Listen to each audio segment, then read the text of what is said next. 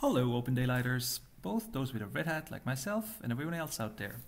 I'd like to introduce you today to my proposed new fully automated Eclipse development workspace setup for OpenDaylight projects. It's based on the standard eclipse.org installer, available right here on eclipse.org/downloads, which is already used by millions of Eclipse users to set up their Eclipse and install the base Eclipse and provision the workspace for open source projects to contribute to.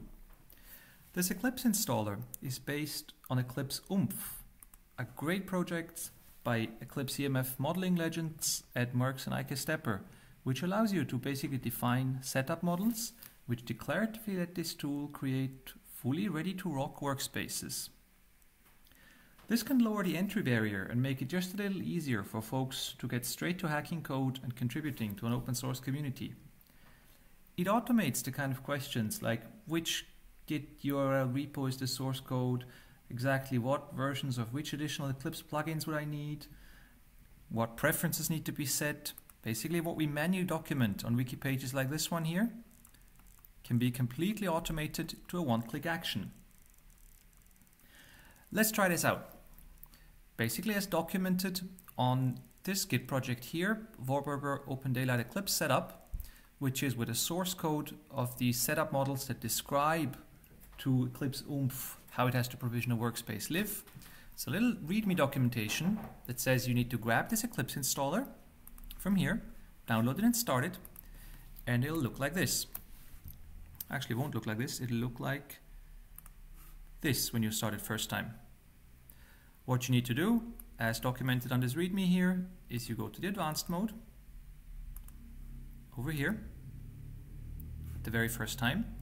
You choose the base Eclipse product that you would like to set up. For OpenDaylight, the first choice Eclipse IDE for Java developers is just fine. Choose a product version. As we like to live on the bleeding edge, why don't we go for the latest Neon release already? We click Next. In this page here of the Eclipse installer, we pick the projects we'd like to provision into our workspace. You can find here all of the eclipse.org core plugin projects. If your idea of fun is fixing a Java generics plugin JDT, you can just click here and you get the source code of Eclipse JDT ready for you to browse around. There are a number of open source projects not on eclipse.org that are part of the Eclipse installer already, such as the list of these projects here from GitHub. For example, this one here, OpenHub, is an interesting project in the IoT space that perhaps is of interest to some of you from OpenDaylight. And since just yesterday, the standard Eclipse installer from eclipse.org includes a section of all of our OpenDaylight projects. So anyone downloading Eclipse installer and looking at this list of projects will actually see the many projects that are part of the OpenDaylight community. What I'll do is I will pick one of the projects here.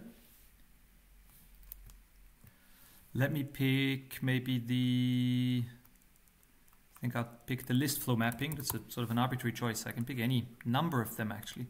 Pick this one. I could pick maybe something like the controller as well. Or any projects that I'd like to be provisioned into my development workspace. For the moment, let me just go for one. Click Next here, and it'll ask me where I'd like to set this up. What I'll do is I'll say Home, something like this. And when clicking Next, it'll tell me what it's going to do. It's going to set up a number of plugins here. These are all plugins that are useful for contributing to OpenDaylight. It's going to configure our Eclipse ini file, put an XMX that's useful, create some resources. Let's say finish here and see how it goes about its business and creates a ready to rock Eclipse installation and workspace for us. This can take an instant and is a good time to go grab a cup of coffee. We'll let this video here record what exactly happens. At this stage here, it's installing the set of all Eclipse plugins that we defined as being required for OpenDaylight development in our setup model.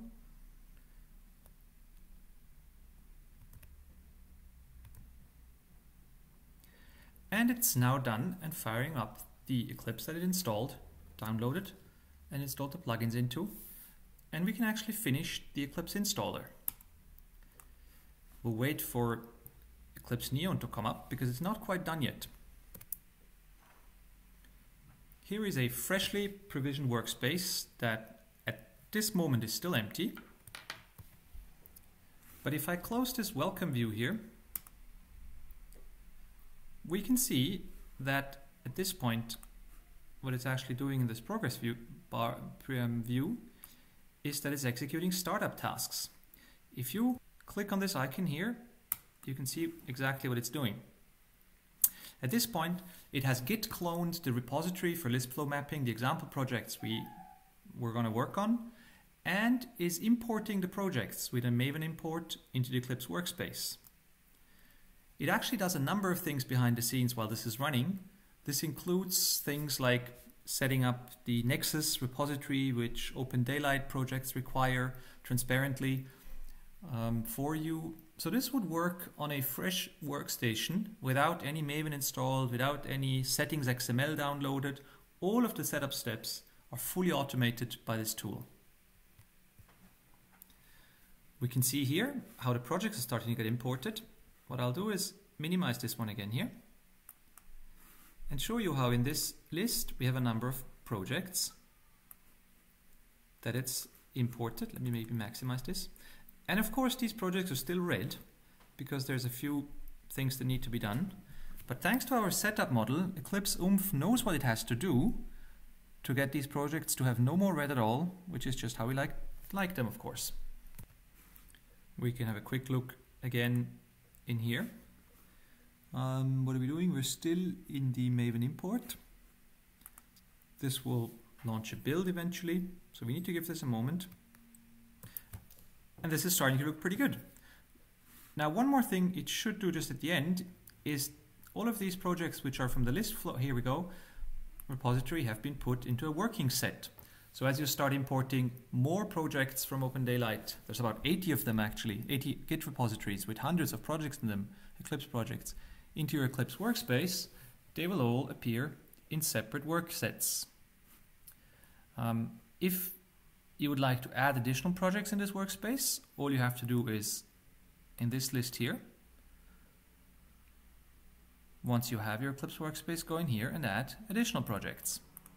They'll appear here, and through Next the same thing will happen, and the project will be set up.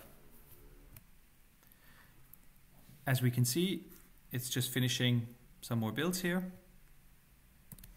And it finished, and we have a workspace with absolutely no red, completely ready to start coding in.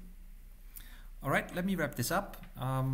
If you have a look at the README on the GitHub project, you'll see that there's a short section here that documents a little bit what exactly it does, which plugins it includes, just so you see what's actually happening behind the scenes. There's also a section down here with known issues. It's quite likely that not all of the 80 or so projects under the OpenDaylight banner already import cleanly. In addition to defining the Eclipse Oomph setup model, there were a number of changes I had to make to actual OpenDaylight source code to make it cleanly importing. And it's possible that there are more of these.